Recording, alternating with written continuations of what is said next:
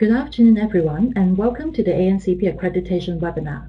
I'm Vicky at Ethics Learning Team. Before we start, can I please have someone to type into the chat area to confirm the sound is coming through?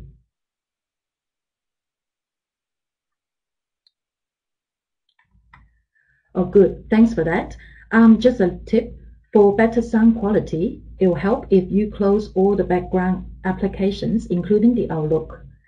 I'll now quickly go through some housekeeping matters.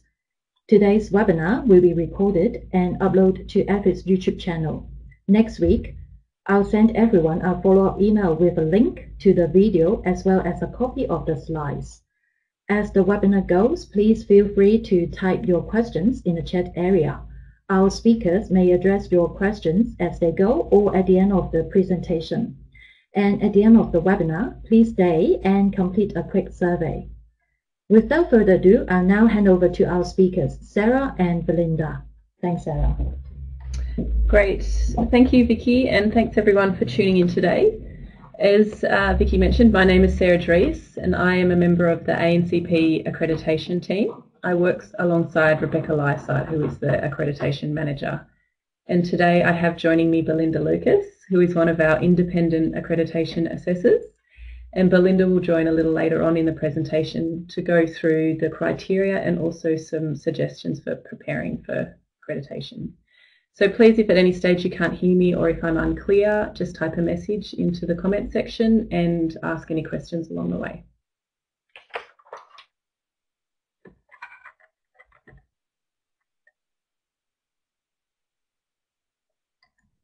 Okay, let's get started. So today, this presentation will cover just a general overview of accreditation, the eligibility requirements of accreditation, the step-by-step process, the key principles of accreditation. Belinda will look at the criteria A through to E and also, as I said, suggestions for preparing for accreditation. So we have tried to aim this presentation at both new applicants and also returning applicants. So hopefully you will all get something out of today's presentation.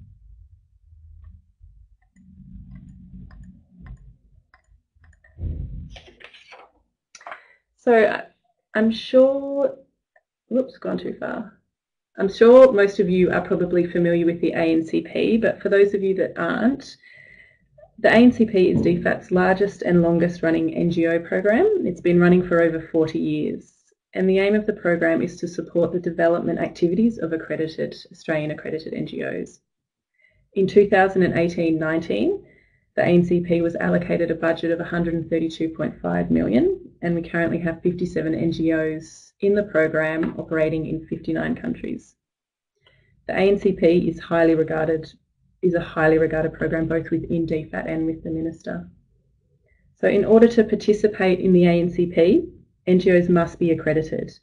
The purpose of accreditation is to provide DFAT and the Australian public with confidence that we are funding well-managed and effective organisations accountable to their stakeholders.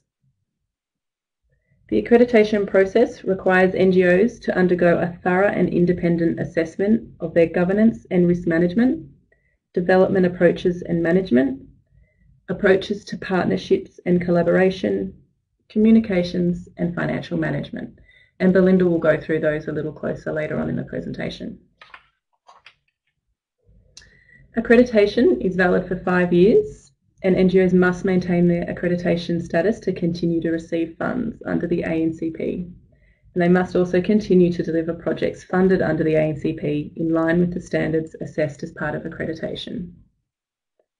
There are 2 levels of accreditation NGOs can apply for. These are base and full. Those applying for full will be required to respond to additional indicators.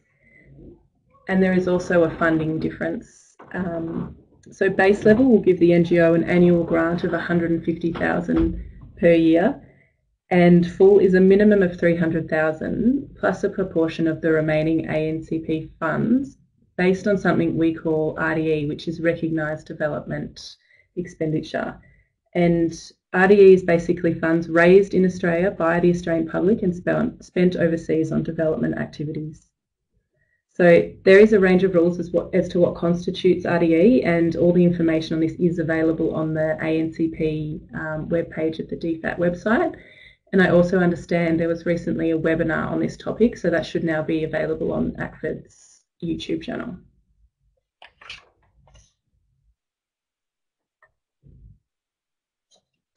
So each year there is a 3-month window in which NGOs can apply for funding, and that this year that window will be from the 1st of July to the 30th of September. For new organisations applying, DFAT will assess your application in the order that it is received, meaning if you submit an application on the 2nd of July, then it's likely your application will go through first. For NGOs undergoing re-accreditation in 2019-20, you can submit anytime online in accordance with the pre-agreed deadline. So for those re-accrediting NGOs, DFAT will generally write to you up to 12 months before your application is due for submission, advising you of the due date in SMARTY grants.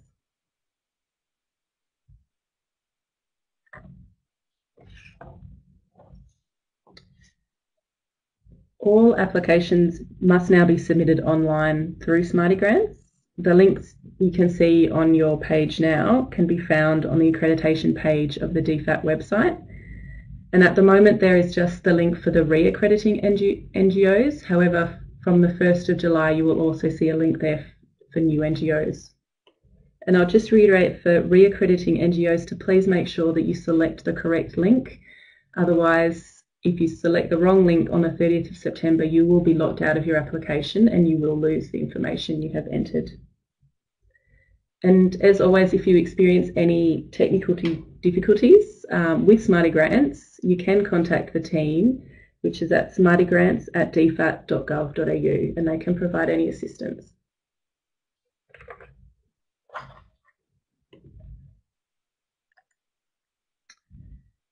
Now, DFAT does offer technical assistance to NGOs to help prepare for accreditation.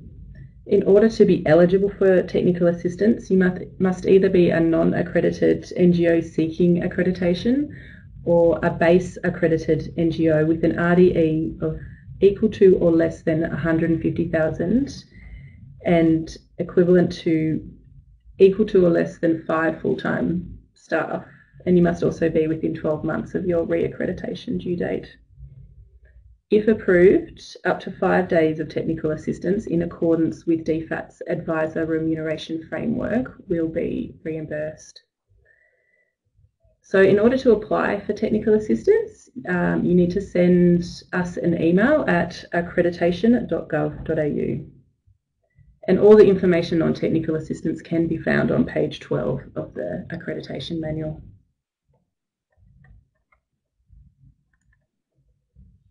So on your screen now you will see a rough overview of the process and timeframes. Accreditation can be a long and complex process for both NGO and DFAT, so there is a number of steps we need to go through. The first stage obviously is submitting your application, or as we call it, your agency profile, online through SMARTY grants. Once that's been submitted, DFAT will then review that application to ensure it is eligible and has been completed correctly before sending it on to a review team. Now, DFAT contracts an independent review team to undertake the accreditation reviews, and the team consists of 2 development specialists and a financial assessor. The review team will then complete a desk assessment, which can take up to 4 weeks.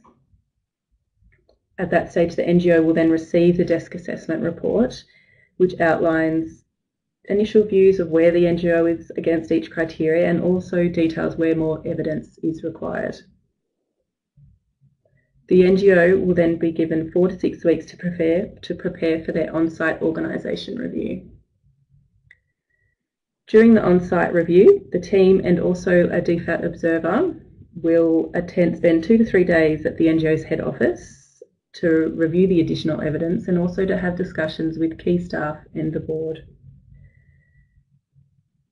Following the OR, the review team will make a recommendation to DFAT as to whether the organisation should be accredited or not accredited, and they'll provide their findings in an organisational review report, which DFAT will then review before sending onto the NGO for a right of reply. And at this point is your opportunity to correct any factual errors and also note any differences of opinion.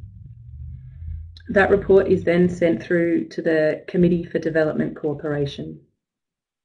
The CDC is a joint DFAT and NGO advisory body, and one of its tasks is to review all of the accreditation for DFAT.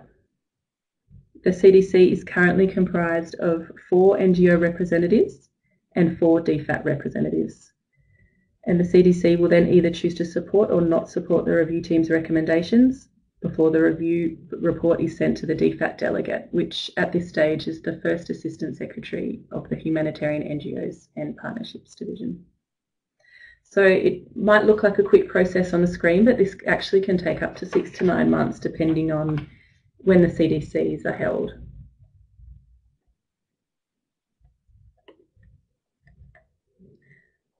I'll now run you through some of the key principles that underpin the accreditation process. The first is accountability and transparency. So the NGOs are assessed against an agreed set of criteria. This criteria has been agreed on by the CDC and internally through DFAT. Risk management. Accreditation is DFAT's front-end risk management process, and it's where DFAT is assured of an NGO's capacity to implement quality development programs, and we're therefore confident to fund the NGO from the ANCP. I should also note that accreditation for DFAT is equivalent to DFAT's due diligence assessment. So NGOs who are successful in obtaining accreditation also meet these standards, and other programs will use, within DFAT will use this process. It's a peer assessment process. The review team members that DFAT contracts are all experienced NGO and development professionals who have all been working in the Australian NGO sector for many years and have all held jobs within NGOs. The CDC, which oversees the accreditation process, has elected NGO representatives, all of whom have a strong voice on the committee. And all of this is important to ensure the quality and consistency of the review process. Collaboration and participation. The review team will work with the NGO to understand their individual approaches. All NGOs approach their work slightly differently, and the review team will work with you to try to understand how you meet the accreditation criteria. The assessment is evidence-based. The review team will assess the NGO through the review of documented evidence and discussions. They're not just looking that you have a policy, but they're also looking at how that policy is implemented and evidence of that implementation.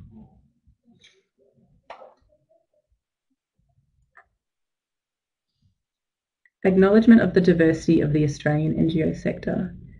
The expectations of performance against the accreditation criteria and indicators can accommodate the diversity within the sector. We're not just looking at a one approach for the whole sector. Continuous learning and quality capacity improvement in the sector. The process of preparing for accreditation supports NGOs to reflect on current practice and strengthens it, and we'll often get feedback following the process from NGOs acknowledging how useful the process was. And finally, accreditation is reflective of good practice.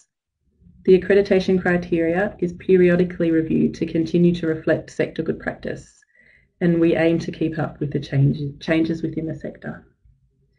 So that's just a quick overview of the process of accreditation. I'll now hand over to Belinda, who will run you through the criteria and also some tips for preparing for accreditation. Thanks, Sarah, and hello, everybody. If you've got any questions from that first part of the presentation, please feel free to drop us a note in the comments box, and Sarah can look at those while I'm presenting this part of the presentation. So, as you know, Sarah's already outlined, there are 5 areas or categories of criteria. In total, we have 15 criteria, and each of these have clear indicators. It's really important for organisations to understand that it's a requirement that all criteria must be met. And for each of the criteria, there are base indicators as well as additional indicators for organisations applying for full-level accreditation. A really helpful place for organisations to start and refer to is the Accreditation Guidance Manual, which Sarah referred to in her presentation. And that's available on the accreditation portal, if you like, on the DFAT website. This manual outlines really detailed guidance on every criteria that's used in accreditation, with a full list of the indicators that apply for base and full level, and also a list of all of the documentation that will be reviewed at the desk assessment and also at the organisational review on site. So as I said, there's 5 areas of practice which are on that screen before you. We call these sections A, B, C, D and E. So section A is an area of practice that relates to governance and risk management. Section B relates to development approaches and management. That's essentially how you approach overseas development and the way that you manage your programs. Section C relates to approaches to partnership and collaboration. This really refers to who you define as your partners and the way that you engage with partners overseas.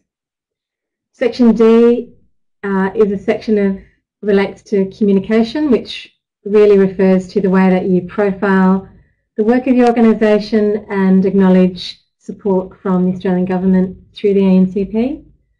And Section E relates to financial management. And as I said, across those 5 areas of practice, there's 15 criteria. While all of them must be met, there is one criterion within them, which is A3, which relates to child safeguarding. This is referred to as a red line criterion. We'll go into this a bit more on the next slide. But that's a very important criterion because if an organisation fails any aspect of that criterion, it fails accreditation outright.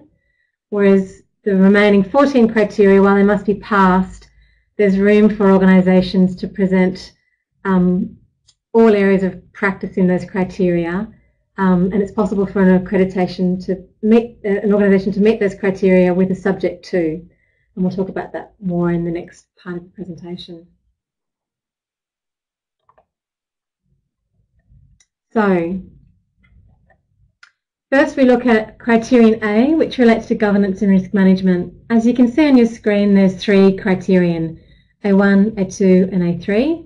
And I won't speak to each of those criterion in detail, but I will give you an overview of the category of criteria for each of them. This really seeks to understand that the organisation has a governing body that fulfills all of its governing body duties and responsibilities. It's really important that an organisation can demonstrate that the organisation fulfills its governance duties through the holding of regular board meetings, it holds an annual general meeting, and it discharges its responsibilities to provide oversight on risk management and ensure accountability for the organisation. So the types of documentation that will be provided and reviewed against this criterion are usually minutes of board meetings, minutes of subcommittee meetings, annual general meetings, and through the organisation review, a discussion with board representatives.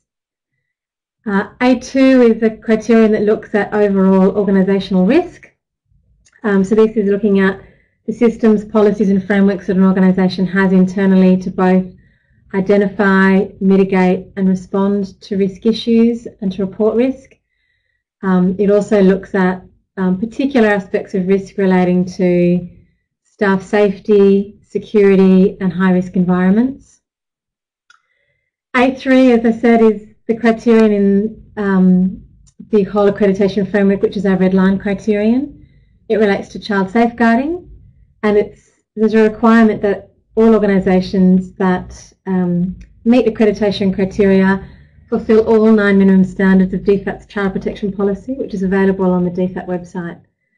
The 9 minimum standards are clearly outlined in that policy, and in applying for accreditation, an organisation needs to submit a self-assessment against the 9 minimum standards and provide evidence that it fully complies with all 9 standards. If anyone has any questions about that, please feel free to pop your comment in the message box. Criterion B is related to development approaches and management, and you can see in this category that there's 4 criterion, B1, 2, 3 and 4. And this really tracks the organisation's policies and approaches through the project management cycle. So in B1 we look to know that an organisation has a track record, so we're not looking for organisations who are new to development applying for accreditation.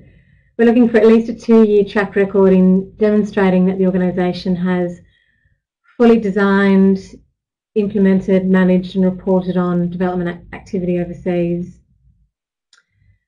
Section B2 looks at organisations' capacity to deliver good quality programs, and here we really look at the project management cycle. So we're looking to know that organisations have a process and policy that allows them to design programs well against development principles and criteria, that the organisation has an ability to appraise any proposal against good quality development standards or principles, that the organisation has a monitoring process in place whereby it both collects data from its overseas partners and projects to determine whether progress is proceeding as planned and is delivering quality, and overall project management capacity to show that it has an ability to influence and make changes to a project at all stages through the project cycle.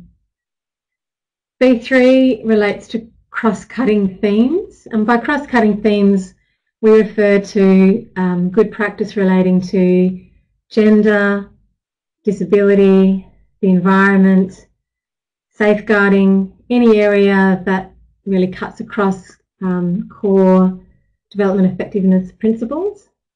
So here we look for organisations to show that they have policies that guide their work in those cross-cutting areas, and also that their systems prompt an organisation to respond to those criteria or those cross-cutting areas from the stage of design right through implementation, risk management and review. So criterion B4 relates to monitoring and evaluation. So here we look for an organisation's systems again to identify what change that they seek to achieve through a project. So in other words, what objectives the organisation has, what indicators it's established for its project, and how it intends to and does collect information to determine project success. We also look for organisations to show evidence that they've invested in evaluating and learning from their projects to ensure that future projects reflect best practice. So as we said, this area of criteria relates to 4 areas of criterion, and within the criterion specifically there are indicators for base level and full level organisations. We've got a question from Zoe, but Zoe, I'm going to come back to that at the end, so just bear with me until I get through the criteria. So we'll move on now to section C, which is approaches to partnership and collaboration. As you can see here, there's 3 criterion. The first criterion relates to a requirement for organisations to have documented agreements with their partner organisations overseas. This is usually in the form of memorandums of understanding or contracts, or grant agreements or project agreements. It's an opportunity for organisations to demonstrate that the responsibilities and obligations of each party are clearly outlined in an agreement, and that the obligations that an organisation has to DFAT are passed on to its partners overseas to ensure that those obligations are executed comprehensively. C2 is a requirement for organisations to demonstrate that they understand their partners. So it relates to due diligence and also capacity. And there's 2 aspects to this criterion. Undertaking due diligence refers to the assurances an Australian NGO puts in place to know that the entity that it's going to deal with overseas is one of integrity, that it has registration in whatever way is required, that it has the required policies and processes in that organisation to execute its contractual obligations to the Australian NGO, and to have a confidence that it's an organisation that will discharge funds in a way that's accountable and appropriate. So lots of organisations use due diligence assessments or due diligence tools to give it that confidence or certainty. But we also expect that organisations understand the capacity of their organisations, which is an extension beyond due diligence. So it's really important, I think, as Sarah said earlier, that organisations that work with DFAT represent diversity. So DFAT knows that many of the contexts that Australian organisations work in are complex, and the partners that it works with are of different capacities. And there's plenty of room within ANCP to work with high capacity and medium and low capacity partners. But what this criteria asks is the Australian organisation clearly understands the capacity of its partner, so that where there's gaps in capacity, the project or initiative is tailored to accommodate those gaps, and that the Australian NGO responds to those gaps with appropriate strategies to mitigate any risks that lower capacity partners might present. This flows into C3 quite nicely, which looks for evidence that the Australian NGO continues to provide support to its partners to implement projects in a way that delivers good quality, effective work. So we're looking for evidence that it provides training to partners where appropriate, or provides capacity building support through mentoring, training, regular field visits, monitoring, sharing of resources and tools. So it looks to know that the organisation, beyond establishing a contractual arrangement or agreement, continues to work closely with the partner to support the partner to deliver good quality development programming. Criterion D relates to communications, and as I said earlier, this comprises of two parts. The first part is really important to DFAT, and that is comprises of two parts. The first part is really important to DFAT, and that is that the Australian NGO can show evidence that it acknowledges and attributes Australian government support. This is really important because it shows that the Australian NGO is working with its Australian constituency and its partners overseas to identify its funding sources from the Australian government, which continues to build an understanding in the Australian public and of our partners overseas of the support the Australian government has for development initiatives. Criterion D2 also looks at communications with the Australian public and other stakeholders. It seeks to ensure that whatever communication an organisation provides about itself is accurate and honest, that it's accessible to the public, and that it respects the dignity of recipient communities.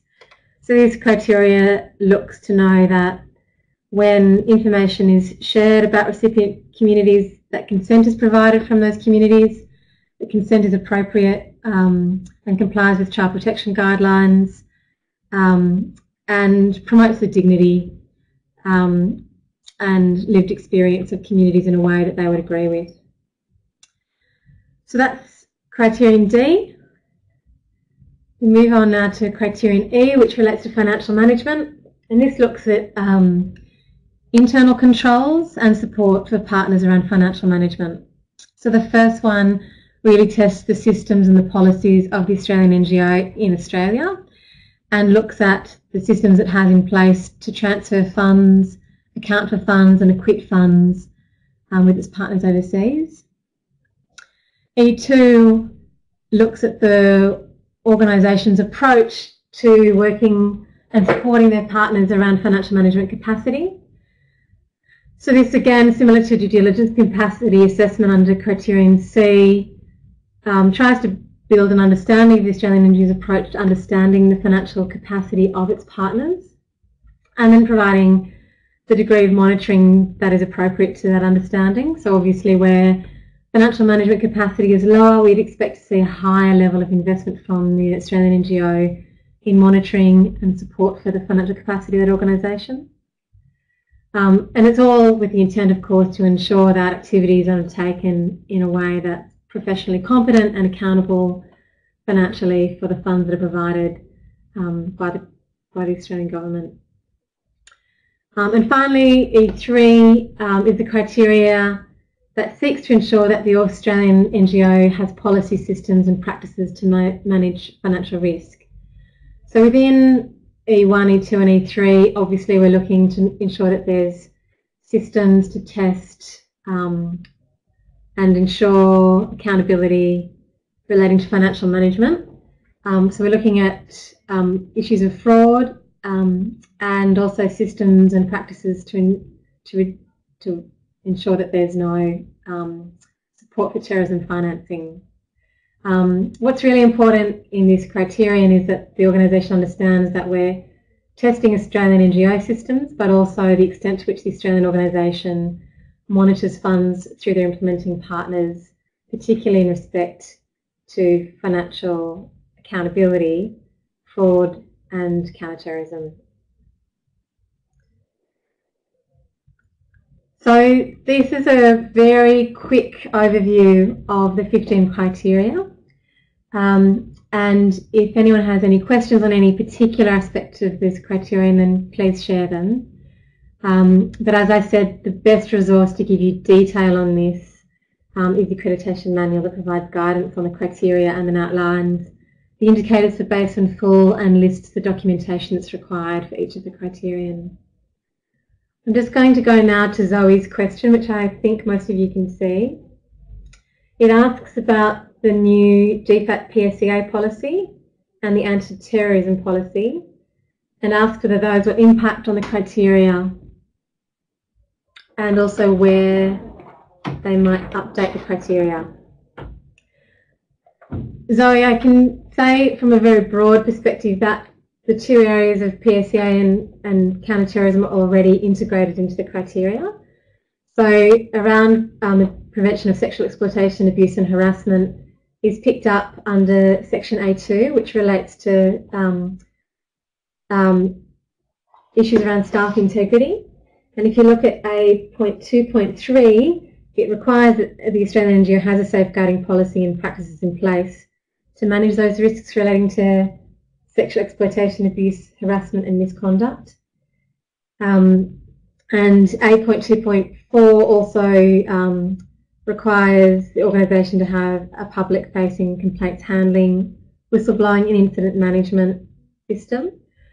Both of those criteria tie in quite nicely with DFAT's new PSCA policy, so it will already be tested in that way.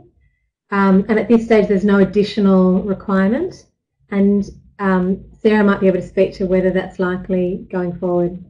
In terms of the anti-terrorism policy, it's a little bit early to tell if that will impact the criteria. It's still out, the discussion paper is still under review. So yeah, at this stage it's a little bit too early to tell how that will affect the criteria. But currently, counterterrorism is addressed quite comprehensively in E2 and E3.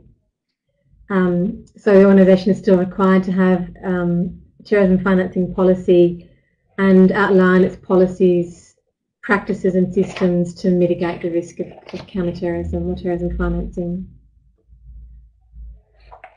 So there's no more questions just now on the criterion, but if there are, please include them in the comments box. I might just move on to a section now relating to preparing for accreditation. I think Sarah alluded to this before. Accreditation is not a light process. As you can see, the 15 criteria cut across a full organisation's areas of work. So what we see is that it's typical for organisations to spend at least a year and often longer preparing for accreditation. While we ask for a 2-year track record of programming, we also look for a track record of policies and systems being implemented. So organisations really need to have a confidence going into accreditation that those policies are well established, that their systems are already in practice and that they've got plenty of evidence to demonstrate that. So organisations really do spend quite a long time prior to actually submitting an application to prepare for accreditation. And that's probably really important for any organisation that's new or applying for the first time to appreciate. This picks up on the comment I just made. It's obviously really important that policies, guidelines and templates have really been in place for a reasonable period before applying for accreditation. Sometimes what we see for organisations applying for accreditation, either new or established, is that in preparing for accreditation, they identify gaps in their systems or improvements that they want to make. So they develop new templates or new policies just prior to accreditation. And that makes it very difficult during an accreditation to demonstrate that the organisation has embedded those systems or policies or templates into their work, which is really important for an accreditation team to observe during accreditation. So we can only encourage you to give yourselves maximum time to develop policies or templates well in advance of your intention to apply for accreditation. As Sarah already mentioned, it's a systems and evidence-based process, so there really is a very strong focus on documented evidence.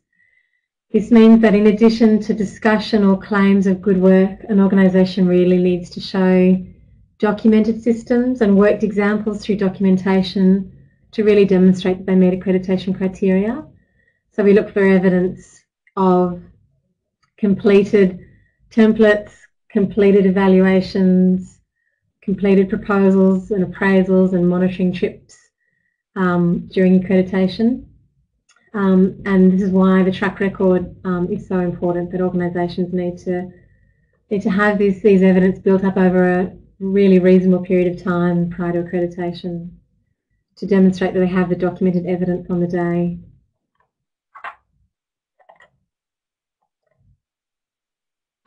It's really important that the organisation understands that an accreditation assesses the whole organisation. As you can see from the criteria, we look at evidence from board minutes through to partnership documents, communications materials, financial management and programs material.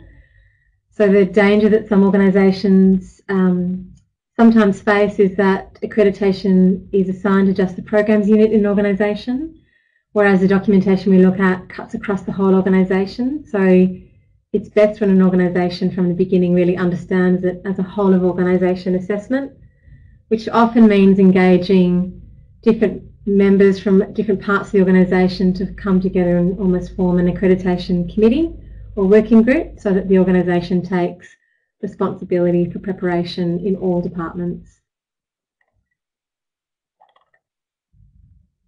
We find that it's really helpful for organisations to learn from the experience of others when preparing for accreditation, particularly those organisations who are new. It's excellent if you can identify another organisation that's prepared to share their experience with you, maybe even to share some of their own policies or templates or their experience in how they prepared for accreditation. This gives an organisation pretty deep insights to what an accreditation team will be looking for, how much resourcing is really required to prepare for accreditation, and the type of attention that's needed across the organisation to make a successful application. And ACFID can play a really important role in that, in being able to link organisations together who have been through the accreditation process recently or who are of a similar size or nature to make the preparation experience most relevant to the applicant. Another great tip is that lots of organisations find it really helpful to undertake a mock assessment before the actual organisation review. This is an opportunity to get staff feeling comfortable with the process. It's similar to undertaking a self-assessment against the accreditation criteria. Sometimes organisations do this internally by appointing someone in the organisation to put aside 2 or 3 days and asking teams to prepare and present their work as they would in an organisation review.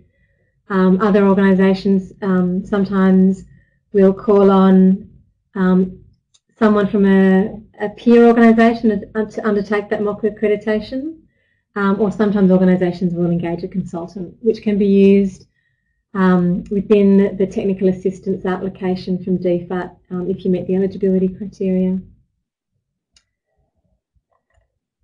So I think they're all the kind of key tips for preparing. I think, as Sarah said earlier, it is a 2-stage process. So the first stage is obviously preparing for the desk assessment, which is the online application. But the second stage is an organisation preparing documentation for the actual organisation review. which is when the accreditation team comes in for 3 days, 2 to 3 days with the organisation. So preparing for the application online is often desk-based and resource-intensive, but it can be helpful then to do something like a mock assessment between the two aspects of the review to make sure that all staff across the organisation are feeling ready for a team arriving in their organisation. So that draws my section of the presentation to an end. If any of you are new to the experience and have questions, please share them. And if others have been through the process and have a clarifying question that they want to ask, please share those too. We'll have a few more minutes in the presentation if you want to include them, and I'll pass back to Sarah now to wrap up the presentation.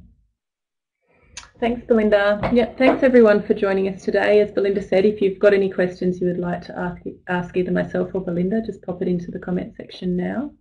But as always, if you have any concerns or comments or questions, just email the accreditation at dfat.gov.au and we are more than happy to help. And if you are a new organisation looking at applying, please get in contact with us early, and we're always happy to meet with you and provide any advice along the way.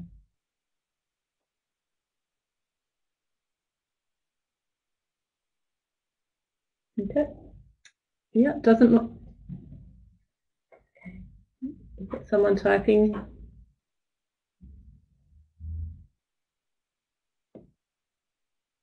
No. Okay.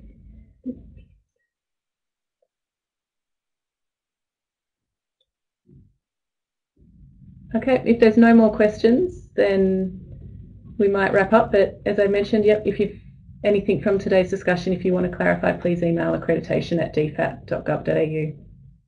Thanks, Sarah, and thanks, Belinda, for the presentation. And thanks, everyone, for joining the webinar. Now, please stay and complete a quick survey. See you next time.